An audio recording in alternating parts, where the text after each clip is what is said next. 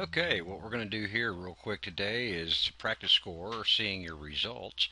Normally at our club, we make a post on the forum and link to the results, but in theory, the scores can be posted directly from the range, which is what I hope happens, and you can view your results while you're eating lunch or on your way home, whatever you want to do. To do that, you would go to Practiscore.com.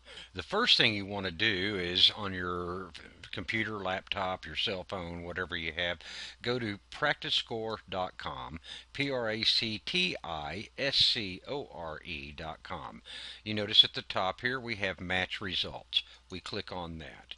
The quickest way to find scores, if lots of clubs have been uploading scores, is to put in the search box our club, which is CTASA, and immediately it brings up all of the scores we have posted.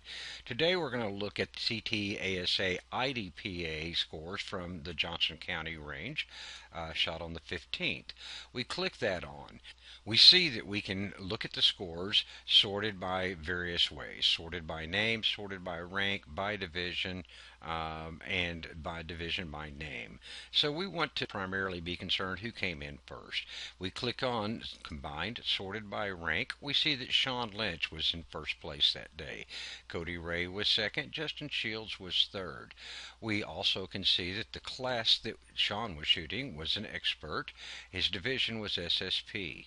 His final time was 112.26.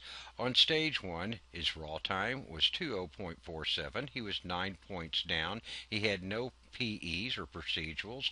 His final time was 24.97. He was ranked first on that stage. And continue across and find out that each stage is listed that way and broke down that way so that a shooter can see how many points down they were on a given stage, what their procedurals might have been on a given stage, and where they ranked on a given stage. If we click up the top left back to CTASA IDPA results, we can also look at class leaders. We can do combined, CDP, SSP, CCP, whoever was shooting that day. Let's click on CCP.